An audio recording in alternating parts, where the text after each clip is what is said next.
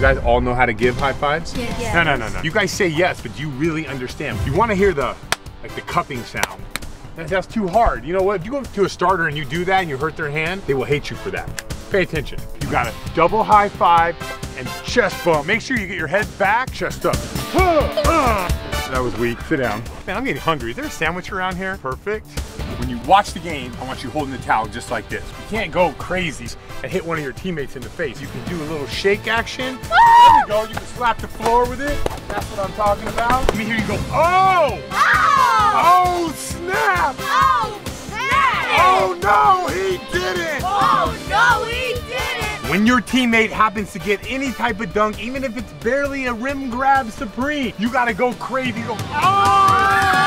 Yeah! If you do happen to play and you come out of the game, you gotta put that towel over your head, even if it's for 30 seconds. You gotta look like you just ran a marathon.